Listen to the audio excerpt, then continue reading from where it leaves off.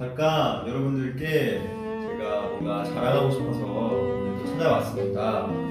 일단 지금 화면에 나오는지는 모르겠지만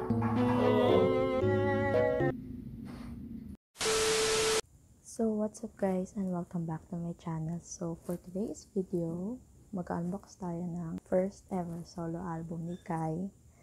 And I'm so proud of Jongin so much. And this is going to be like, hindi siya isang bultuhan. Dalawa yung binili ko. This one, which is the Flipbook version, and the other one is the X version. Kasi, you know, ang daming versions na nirelease ni Kai. Hindi naman ako anak ng senador. Thank you so much to that shop. Binilhan ko na ito sa Twitter kasi noong una nagsisipa ako. Kasi hindi ko talaga siya in-order. As in, original plan ko lang is one version. But here we are. Bumili na naman siya ng isa. So, yeah. So, let's open this one first. I'll put the shop, the Twitter shop on the description box. So, you can see their, you know, merch na binibenta. So, let's go.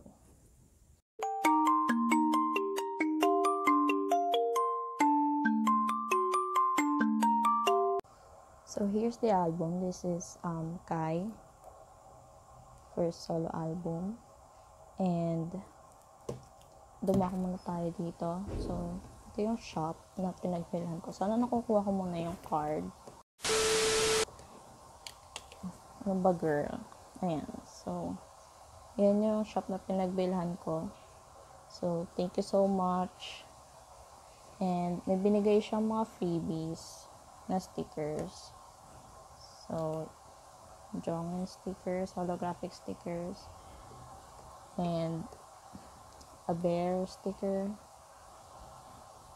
EXO one, and a Jongdae holographic sticker. So let's set aside this one and open this album.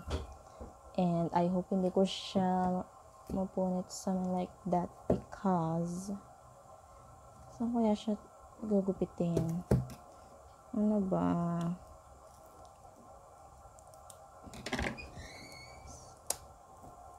Sana talaga. Wait lang. Hold on. Ay, ang kapal ng... Oh my gosh. Kaya ba natin today? Ayun.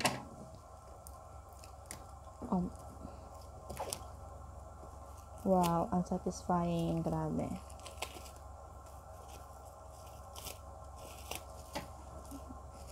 Ang bigat niya. Ayan. So, here's the album. Here's the front. Here's the back. Here's the track list. Charot. Here's the spine. Paano kaya ito lalagay sa shelf? And then, hindi ko alam sana hindi ko makikita agad yung freebies inclusions. So, here's the CD. So pretty.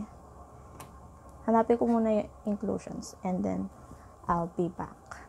Here's the photo book. As you can see, ganyan siya kakapal. Mukha siyang directory. Nafo-focus ka ba? Tama. Nafocus siya. So, yan. And, hindi ko siya yung normal flip through. Kasi nga, flipbook version siya. So, what I will do is, I will insert a clip na naka-timelapse siya.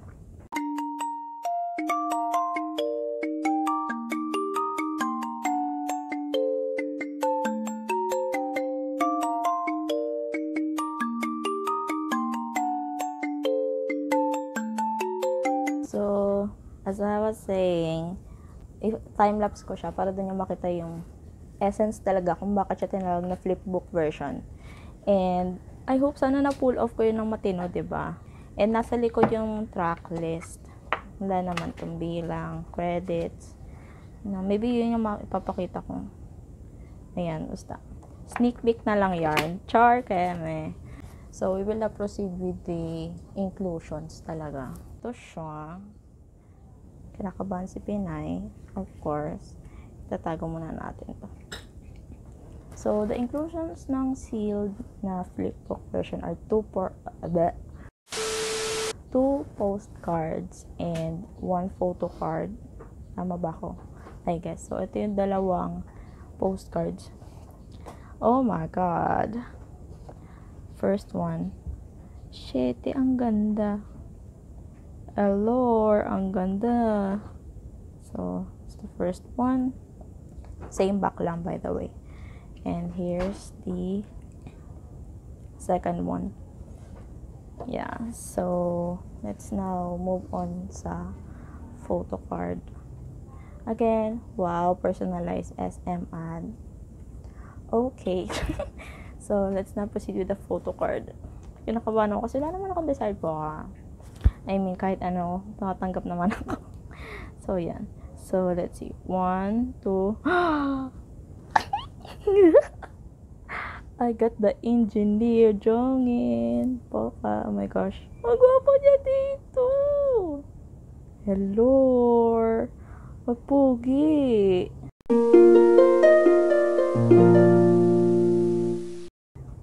Ito yung likod. Di ko to ina-expect. What the heck? Oh my God, ang ganda ng likod. Ganda pa ng harap. Shims. Oh my gosh. Hello. So, yeah. So, ito yung unang part ng unboxing ng album ni Jongin. Sorry, ni Kai pala. So, we will now proceed with the second album for the X version. So, what's up guys? And welcome to this next clip because finally, dumating na talaga yung X version ko ni album ni Kai. And actually, dumating siya last March 11, if I'm not mistaken. Pero, ngayon ko pa lang siya i-unbox because, you know, adulting things. Busy lang talaga si Pinay, pagpasensyahan. So, let's see kung ano yung laman at kung ano ang mapupul ni Pinay. Let's go!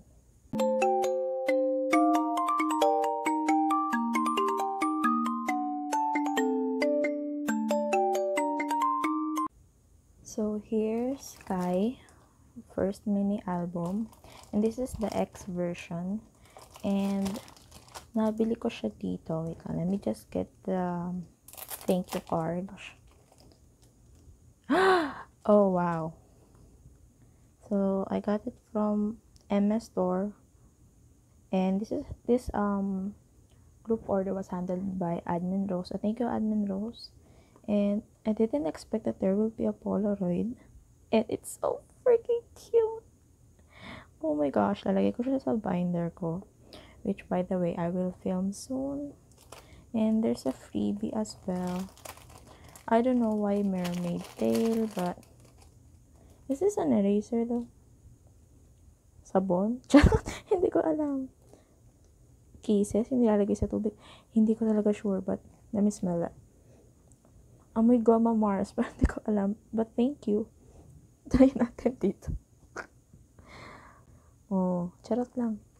Anyway, so let me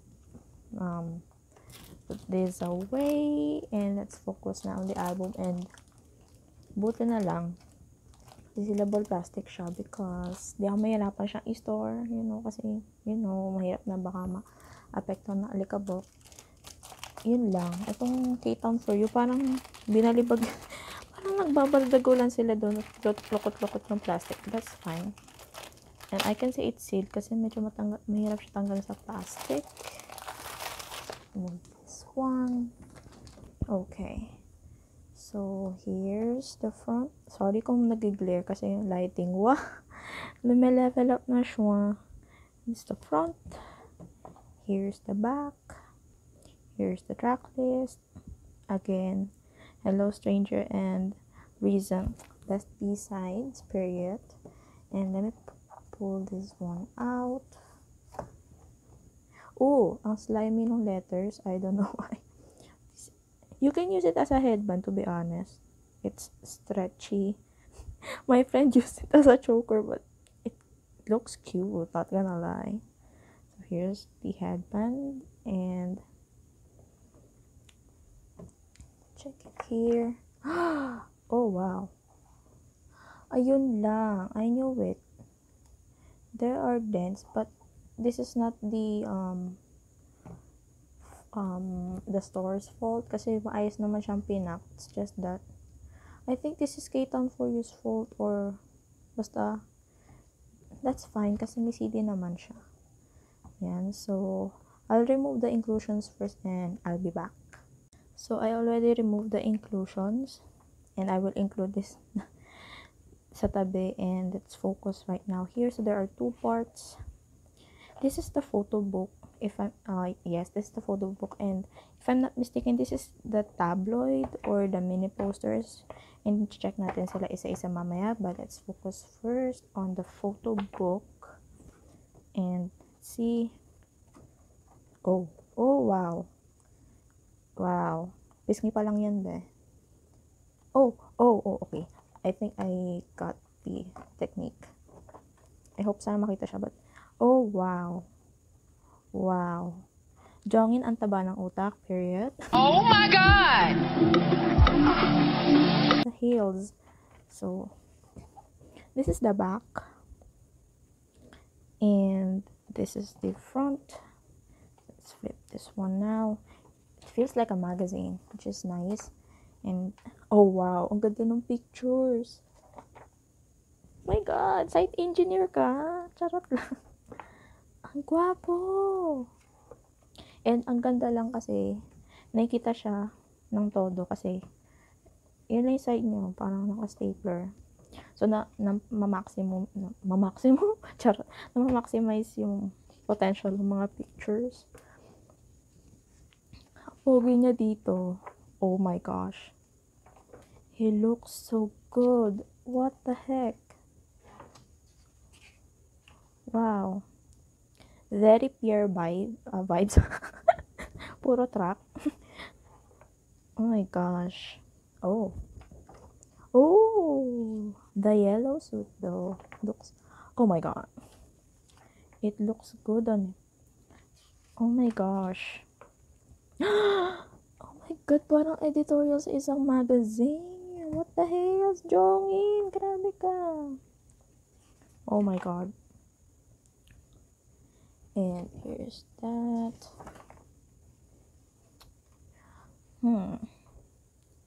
Okay. I got weirded by this one, but that's fine. I don't know why nila ginawa to. So, here's the lyric book. Something like that. And it's matte. The pages here are glossy, and here, this is matte.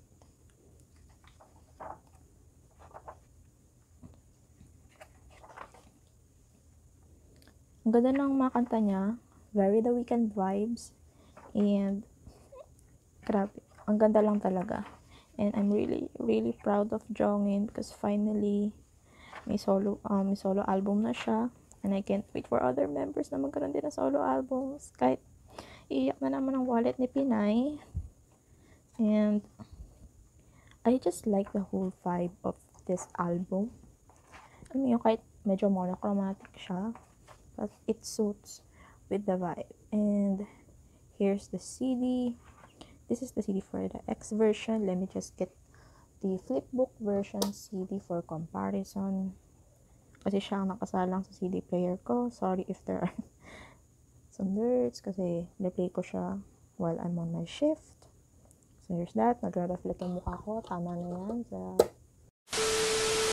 And then after that, we're going back to the photo book again. And I like the mullet again. Kahit ano, kahit sino, basta latagan nyo ako ng mullet. Talagang umiiyak ako. I really love it. I really love. Oh my gosh, kahit black and white to, I really appreciate Jong's beauty. Oh my god. He looks so good. My Gucci king. That's right. I like the mullet on him. It suits his face. And oh my gosh, I really love the vibe of this album. Oh my gosh, this version specifically. Although I love all of the versions, I just loved him in suits because he looks so classy, bougie. Ay, charot, baka makapirate tayo. And he looks so good. Oh my god. Bella, Huwag ka na sa labas. Baka manuno ka, be. Charot. Ang gwapo niya lang talaga. Oh my gosh. So, here's that. And here's the final page. Napakita ko na yung likod. So, we will now proceed with the tabloid. So, here's the tabloid. So, as you can see, it's so thick. And it's back to back, if I'm not mistaken. Oh my god. I don't know how I will be able to show this one by one. But I hope so. Ma-pull off ko siya. So, here's, unahin ko yung middle part. Oh my gosh, thoughts and prayers na lang talaga sa akin that sana ma-pull off mo siya ng ayos. Here's the front. And here's the back. Cowboy Jongin vibes. That's so true, bestie. Pwede ko siya sa likod para daw malito sa order niya. And here's, it looks like mini posters to be honest, but it's fine. Oh my god, sobrang sagana niya sa inclusions. Here's the front. Here's the back. Yun lang, di ko siya pwede post kasi hello, back to back siya.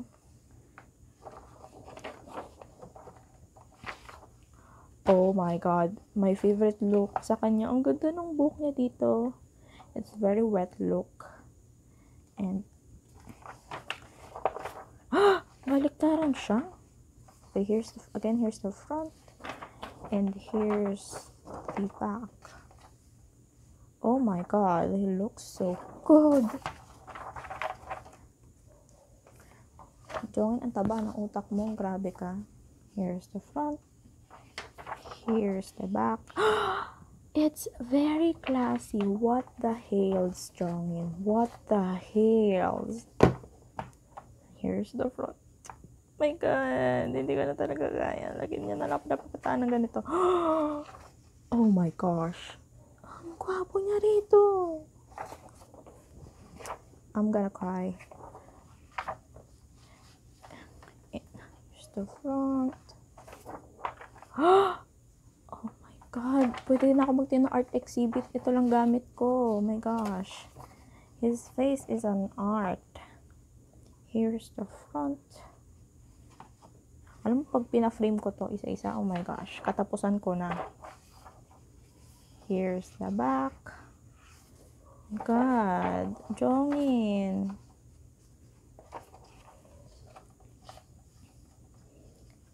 Front again.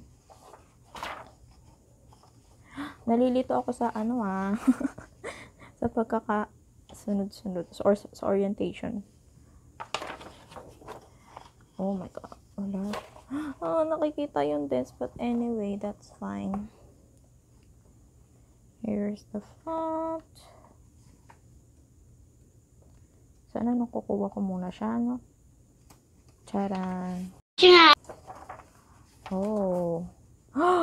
I like this picture.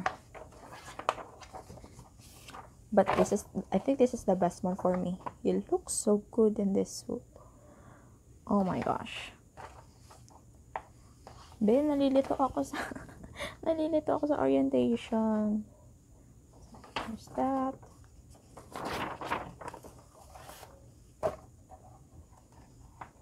There's the front again. Here's the back. Ang weird ng pagka may portrait tas may landscape. Come on. Ito si Jongin, by the way. Ito, magbalik na naman tayo sa landscape.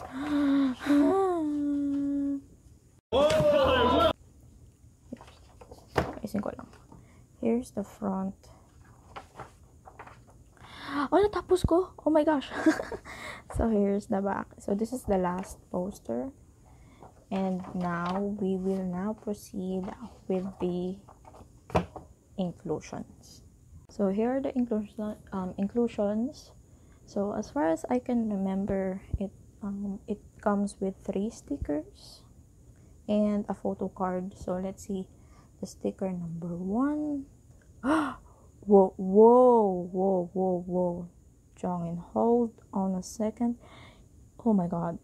It looks so... Naiiyak ako, ang ganda. So, here's the second one. Oh, wow. Oh, wow. Oh, wow. My gosh, ilalagay ko siya sa binder ko. And the last one is... Oh, okay. So, here are the stickers. This is pre-cut. Yeah, this is pre-cut. And here are the details. Kung nag-focus ka sana, tama. Ayan. And here's the SM ad. Buti na lang personalize siya, hindi ko na siya bubuksan. And last but not the least, here's the photo card. Again, wala akong desired photo cards kay Jongin kasi anything, tumatanggap naman ako. So, let's see kung ano matatanggap ko in 1, 2. Oh, wow. Wow. Oh my God, ang cute niya dito. What the heck? Oh my God, ang cute niya rito. Ang cute ng doodles niya. Kung nag-focus sana siya. Hey, focus. Tama. Here's the close-up look of the photo card. It looks so good. Hey, focus. Oh my God, I'm so happy. So, we will now wrap up this video. So, thank you so much guys for watching this video. Please like and subscribe because I will promise you more unboxings to come. And I hope makabalik na ako fully again on YouTube. And see you on my next video. Bye! Whoop!